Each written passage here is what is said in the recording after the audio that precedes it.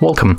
In front of me I have Xiaomi Mi 11X Pro, and today I'll show you how we can take screenshot on this device. We got three methods. I'm going to show you all of them. So the first one, you have to click and hold power key and the volume down button, just like that. Press it at the same time. Screenshot was taken. You can enter for that screenshot and save by tapping on the right upper corner. The next option, open notification bar from the right side.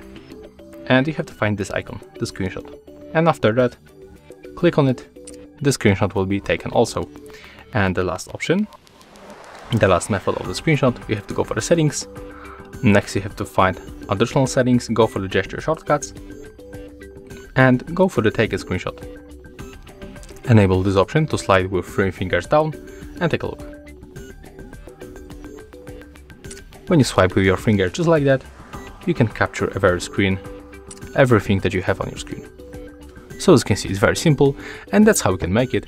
And if you find this video helpful, remember to leave a like, comment and subscribe to our channel.